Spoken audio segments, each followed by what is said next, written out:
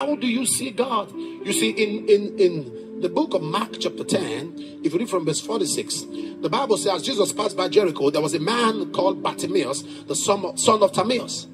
He said, he heard that it was Jesus of Nazareth. Now, that word Jesus of Nazareth is a mockery. That's not his name of honor. It's a mockery. Because by reason of Samson's life, Samson was the founder of that constituency called Nazareth, because he was the first Nazarene. But Samson died as a reproach.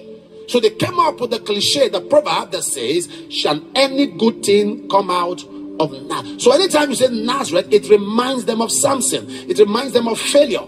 So when you say Jesus of Nazareth, you are saying Jesus of failure. He was not born in Nazareth, he was born in Bethlehem. So the right word would have been Jesus of Bethlehem. So whenever you say Jesus of Nazareth, is failure, is mockery. So when Bartimaeus heard that it was Jesus of Nazareth, he heard that they called his name in mockery.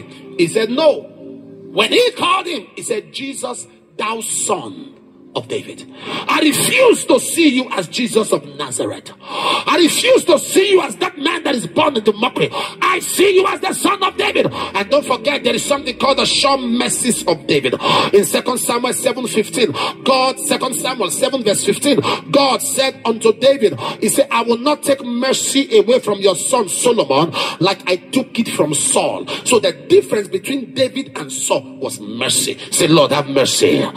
In Romans chapter 9 verse 15 and 16, I will have mercy on whom I will have mercy. I will have compassion on whom I will have compassion.